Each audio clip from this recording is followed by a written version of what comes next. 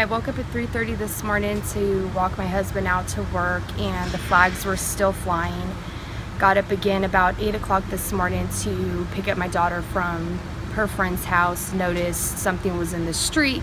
At the time I was already pulling away, and came back home and realized that our American flag and our Back the Blue flag were taken down.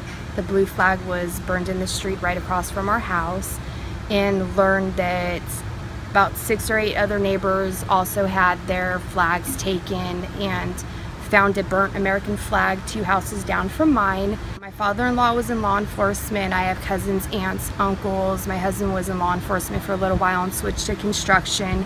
So, you know, we fly this flag proudly, and for somebody to blatantly come and burn the flag in front of our house, you know, it's really sad, and it's horrible.